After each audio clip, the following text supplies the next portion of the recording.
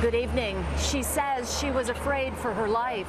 The woman who is accusing 3 Toronto police officers of sexually assaulting her faced them in court today, giving graphic details of her version of what happened in a hotel room after a night of partying 2.5 years ago.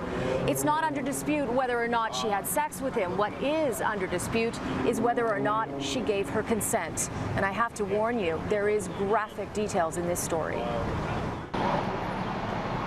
The parking enforcement officer testified she felt powerless to stop the alleged assault by the 3 officers that night, saying, "I was completely unable to move. I was trying to move my legs and arms, and I couldn't."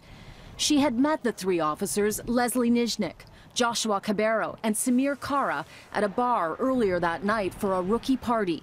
The complainant said she was invited by Samir Kara and decided to go despite a girlfriend backing out, saying, "I thought I would be safe because of who I was with." Security video shows her at the CC Lounge with a dozen officers. The group then went to Pravda for more drinks. Kara, who had been kissing her, left and went to a hotel room at the Weston Harbour Castle. She says he was drunk and had been throwing up. The complainant says she told Nijnik, "You're responsible for me now," thinking he would make sure she got home safe. The party then moved to the brass rail before she got in a cab with Nijnik and Cabero. At this point, she had had 8 drinks and was feeling unwell. The plan was to go to the room, wake up Kara, and go out to another bar. This is security video of them arriving at the hotel after midnight.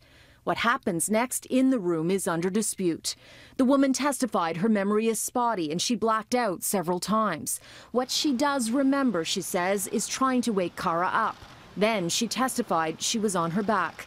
Nijnik was forcing her to have oral sex, and she was penetrated from behind by someone she couldn't see. At one point, she says she remembers Kara telling Cabero to stop, but then says she has a memory of having sex again, this time with Kara, and hears the others laughing. Hotel video shows her leaving about 3 hours after arriving. She says the 3 were asleep when she left. After getting in a cab, she says she woke up in her bathroom at home, face down, vomiting. And when she was able to get up, she says, "I could see myself in the mirror. There was dried ejaculate in my hair. It hit me all at once what had happened and that I could be in a lot of danger. They were police officers. It would make it a lot easier to cover up. They carry firearms. There was no way to report it. I would have to go and tell their colleagues, their friends. At that point, I felt they would kill me if it got out." The woman says she told a supervisor almost a week later when she went back to work and started hyperventilating. That's when the allegations were reported. The Crown ended testimony by asking her, "Did you consent?" "No," she answered through tears. Now, one other thing the complainant testified about today was she said that after the assault was over, she claims she overheard the 3 officers discussing whether or not they were going to call a hooker that Nijnik had apparently set up, allegedly, for $200. Now, court was adjourned early after her testimony. The defense asked the judge for more time. They said they needed it to prepare their cross-examination. They say that her testimony changed. Court will resume at 11:30 here tomorrow morning.